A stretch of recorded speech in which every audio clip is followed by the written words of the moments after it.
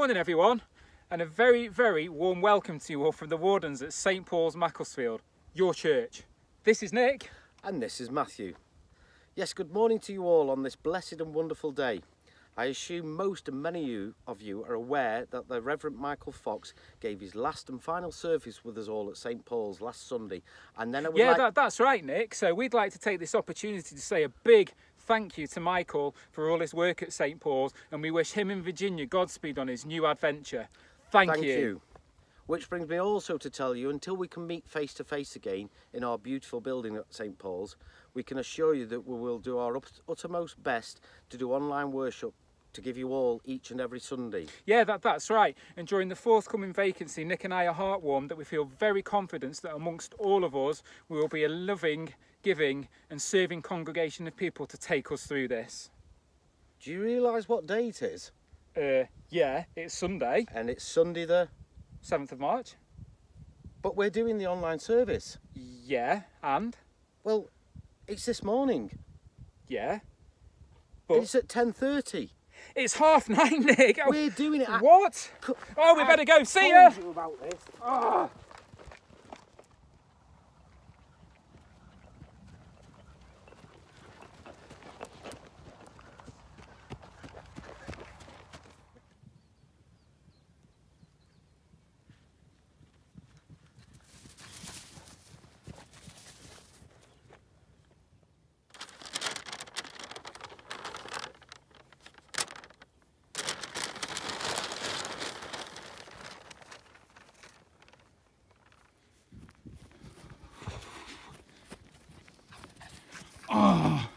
there's Macclesfield. We're nearly there. We need to look for that spire, Nick. That spire can be seen from everywhere. What do you reckon, Nick? Nick? Nick?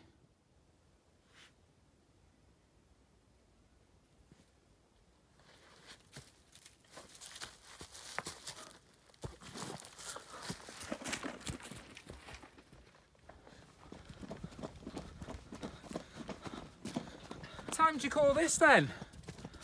Hey, we need to get back to church.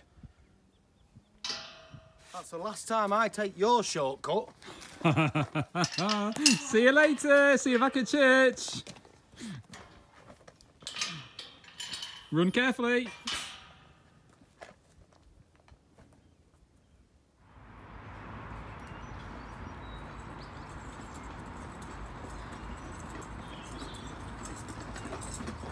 You got your keys, Nick?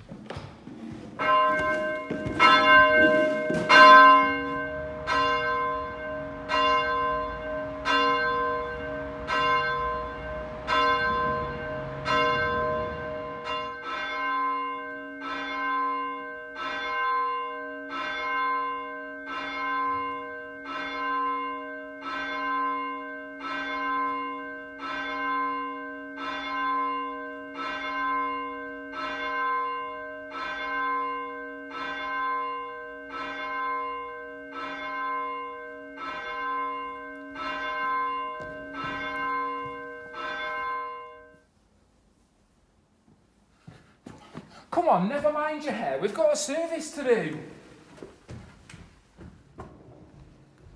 Good morning, everyone. Morning, everyone.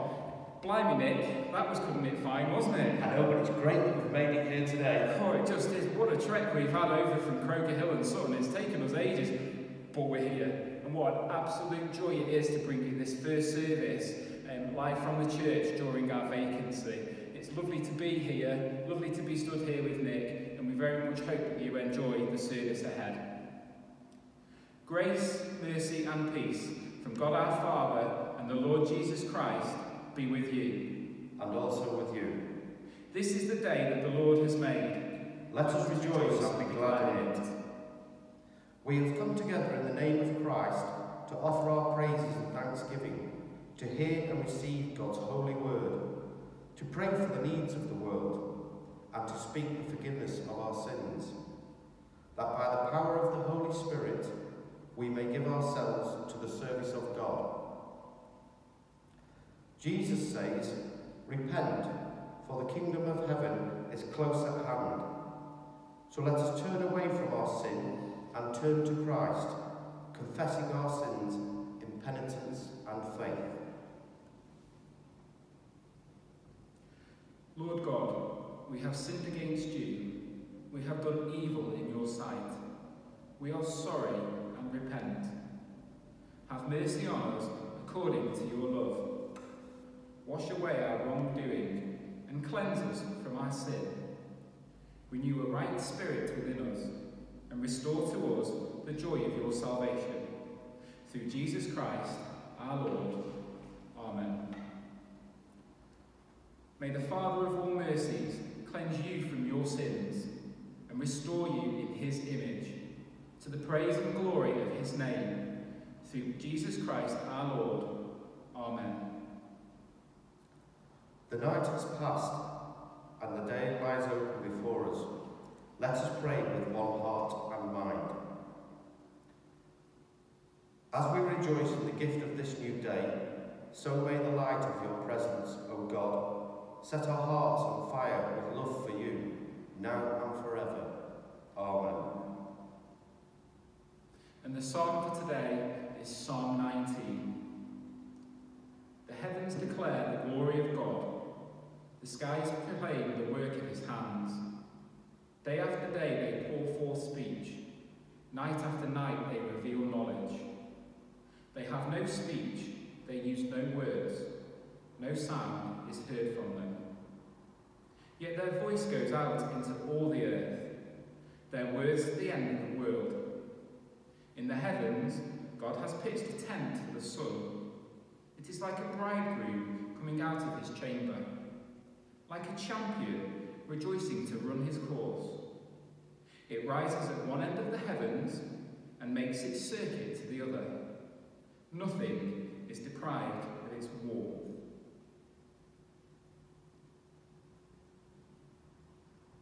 And now we have our readings from both Jean and from Anne. A reading from John chapter 2, verses 13 to 22. Jesus clears the temple. When it was almost time for the Jewish Passover, Jesus went up to Jerusalem. In the temple courts he found people selling cattle, sheep and doves, and others sitting at tables exchanging money. So he made a whip out of cords and drove all from the temple area, both sheep and cattle. He scattered the coins of the money changers and overturned their tables. To those who sold doves, he said, "Get these out of here. How dare you turn my Father's house into a market?"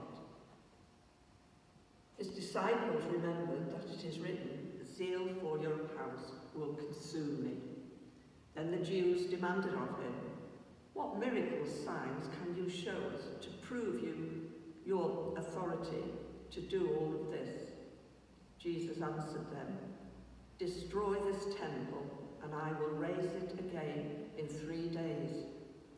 The Jews replied, "It has taken 46 years to build this temple, and you're going to raise it in 3 days." But the temple he had spoken of was his body. After he was raised from the dead, his disciples recalled what he had said. Then they believed the scriptures and the words that Jesus had spoken. This is the word of the Lord. A reading from Exodus chapter 20, verses 1 to 17, the 10 Commandments. And God spoke all these words. "I am the Lord your God, who brought you out of Egypt, out of the land of slavery. You shall have no other gods before me. You shall not make for yourself an image in the form of anything in heaven above, or on the earth beneath, or in the waters below. You shall not bow down to them or worship them. For I, the Lord your God, am a jealous God, punishing the children for the sin of the parents to the 3rd and 4th generation of those who hate me, but showing love to 1,000 generations of those who love me and keep my commandments.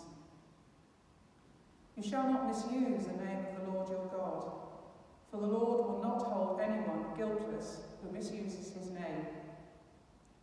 Remember the Sabbath day by keeping it holy.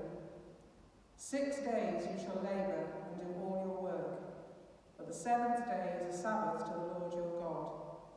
On it you shall not do any work, neither you, nor your son or daughter, nor your male or female servant, nor your animals, nor any foreigner residing in your town. For in 6 days the Lord made the heavens and the earth, the sea, and all that is in them. But he rested on the 7th day. Therefore the Lord blessed the Sabbath day and made it holy. Honour your father and your mother, so that you may live long in the land the Lord your God has given you. You shall not murder. You shall not commit adultery. You shall not steal. You shall not give false testimony against your neighbour.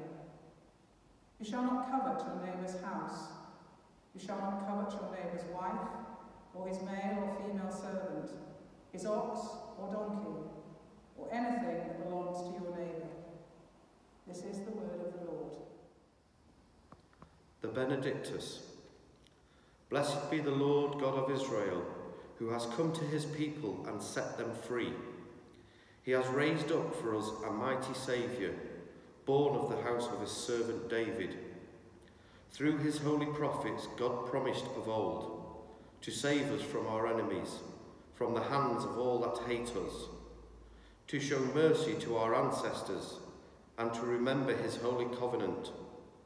This was the oath God swore to our father Abraham, to set us free from the hands of our enemies, free to worship him without fear, holy and righteous in his sight all the days of our life.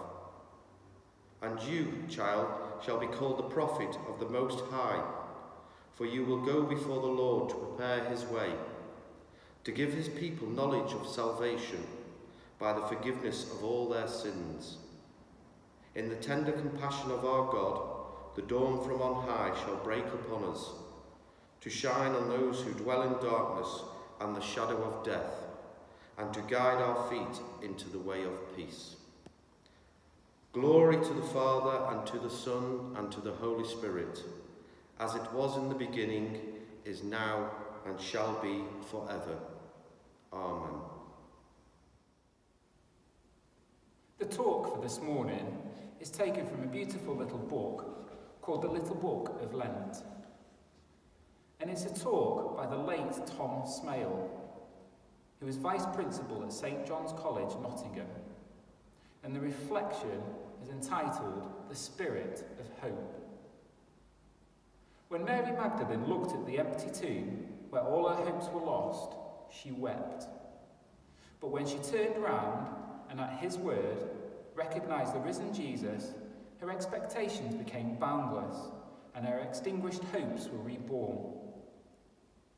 In dark moments of the church's life, the risen Jesus calls us to turn round again to his risen presence, which in practice means to open ourselves in prayer to the springs of life at the heart of our gospel, until we come into revitalising contact with the great but God of Easter morning. This is the God who, at the moment when things are at their most hopeless, can act decisively to reverse that trend, and the very moment when all seems lost, can stage a resurrection. The burial of the body of Christ, the church has often been foretold, in glee by his enemies, and sometimes in tears by his friends. But no undertaker has ever had his fee for that funeral. Funny things are liable to happen on the morning of the third day.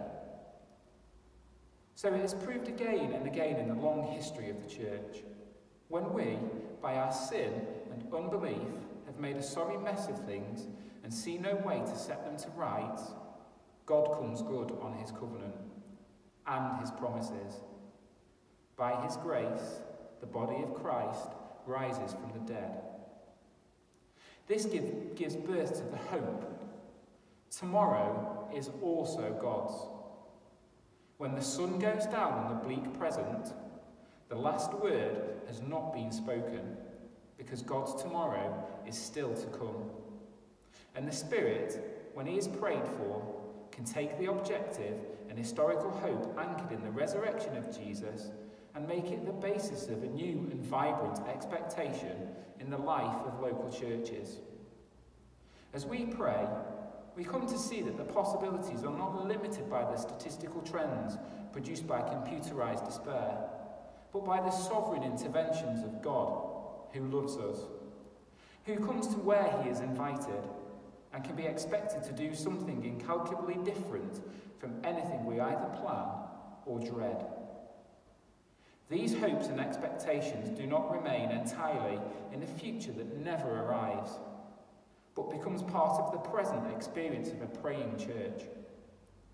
That is what Paul means when he speaks of knowing. What are the riches of his glorious inheritance among the saints? And what is the immeasurable greatness of his power to us who believe? Prayer is sustained by the fact that things happen, which we can recognise to God's response to our asking. Why all our prayers are not answered, including the ones clearly based on God's promise and purpose? Why all the sick are not healed, all relationships not mended, all our besetting sins not rooted out? Why a good thing happens to one person and not to another who seems to need it more is the mystery we encounter in prayer. These are all insoluble questions that have no answer, except for the faith that God knows what he is doing and will do it in accordance with his own timetable and not ours. So what I want you to think about today in your prayers is this.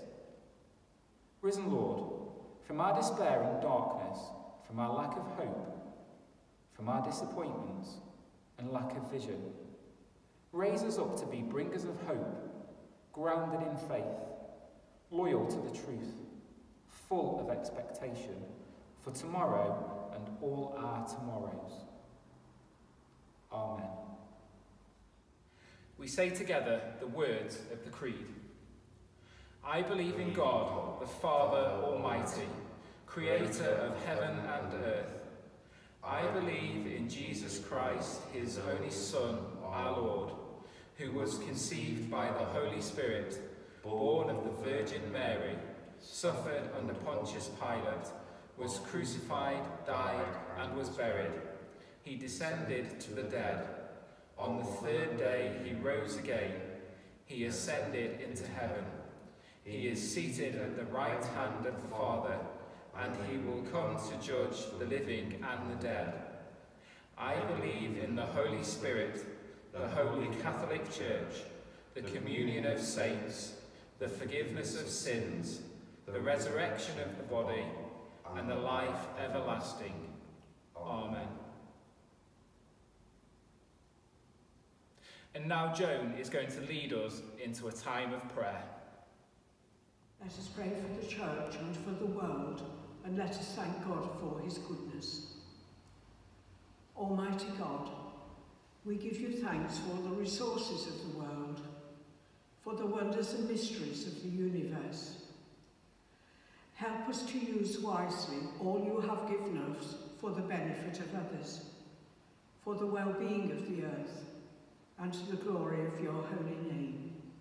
Through Jesus Christ our Lord. Amen. We give thanks for special holy places and for our own church. Through them may we learn awe and respect for your world. We ask you to guide all leaders of worship, to inspire all preachers of the word, to direct your faithful people in the ways of holiness and peace. Lord, your will be done on earth as it is in heaven. We pray for better relationships between nations, for a greater sense of belonging to one family. Guide all who influence the minds of others. May their powers be used properly so that the poor are protected, the weak are not exploited, and none is oppressed. Lord, your will be done on earth as it is in heaven. We give thanks for those who have shared with us a sense of wonder and mystery. We pray that we may learn to live simply and to help others simply to live. Lord, protect us, our homes and loved ones. Lord, your will be done on earth as it is in heaven. We bring before you, O Lord, all whose lives are broken by ill health, and those caring for them at home or in hospital. We give thanks for the dedication of all hospital staff, for scientists developing vaccines, and for the many volunteers overseeing the vaccination programme. We remember all those we know personally who are ill at this time, and their loved ones in their anxiety. Lord, your will be done on earth as it is in heaven. We give thanks for all who have faithfully obeyed your will, for all who have worshipped you in the beauty of holiness. We give thanks for those who founded this church. We pray for loved ones who have died recently, and for those whose anniversary of death occurs at this time. Grant that we may share with them in your heavenly kingdom. Lord, your will be done on earth as it is in heaven. You know, O Lord, all that lies before us this week, of duty and of danger and temptation. Keep us, we beseech you, in all things true to you, that nothing may come between us and your holy presence. Through Jesus Christ our Lord. Amen. Merciful Father, accept these prayers for the sake of your Son, our Saviour, Jesus Christ. Amen. Our Father in heaven, hallowed be your name, your kingdom come, your will be done on earth as it in heaven. Give us our daily bread, forgive us our sins, as we forgive those who sin against us. Lead us not into temptation, but deliver us from evil. For the kingdom, the power and the glory are yours now and forever. Amen. So, it brings our service this morning for you towards the end. We hope you've enjoyed Nick and I taking the service this morning. We'd like to just give some notices and some thanks. So we'd like to offer our extended thanks to Joan, to Jean and to Anne for their wonderful readings and lovely prayers this morning. Thank you so much for doing those for us. Just a reminder as well that fellowship groups, your fellowship group leaders are still contacting you regularly. If you do need anything at all, please do use your fellowship group leaders to talk to, and if there is anything that they are unable to help you with, we will certainly look and see if there are any other ways to help and support you, because we are a living, loving and serving community here at St. Paul's. And along the lines of services, we hope at some point soon we are going to be able to meet back face to face here in St. Paul's. Not 100% sure yet of dates. We're going to be looking at that soon. So please keep an ear out over the next couple of weeks to see when we will be able to join back together here in worship face to face. So at this point, has anybody had a birthday? And I can see you all looking at home, looking at one another, shaking heads, go, no, not mine. Somebody must have had a birthday recently or in the last few weeks, maybe last month. So as an extra special treat for you today, we want to say happy birthday from us, but also, as the treat, take it away, Andy.